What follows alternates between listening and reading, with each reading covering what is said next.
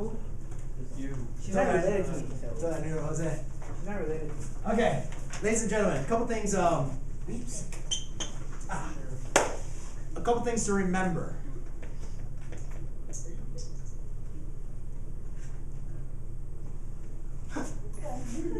Ready? Okay. A couple things to remember, guys. When we're multiplying, these are called monomials, right? And when we're multiplying monomials, there's a couple rules that we really want to make sure we follow.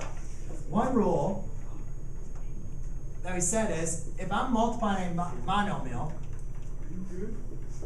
or pretty much any kind of number to an exponent, as long as my numbers have the same base, here's these rule of exponents, right? As long as they have the same base, all I need to do is add the exponents. So what I'm going to do is when I'm multiplying numbers and they have exponents, I need to make sure that the ones that have the same bases, I can combine them by adding their exponents. So here I'm multiplying y squared times z. Do those have the same bases? No, so I can't simplify that any further. Then that's multiplied by y times z squared. I can't multiply that any further. However, I can rewrite this to write y squared times y squared times y times z squared. Okay? You can rewrite this so the y's are next to each other and the z's are next to each other.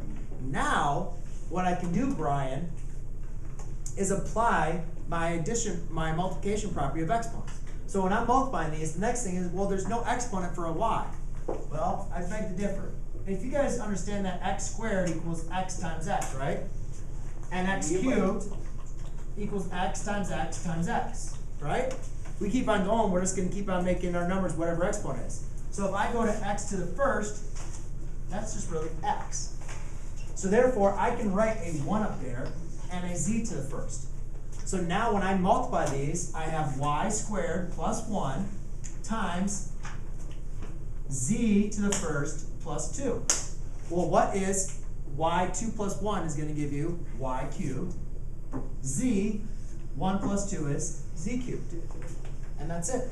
Just apply your rules, and you guys got it. Okay?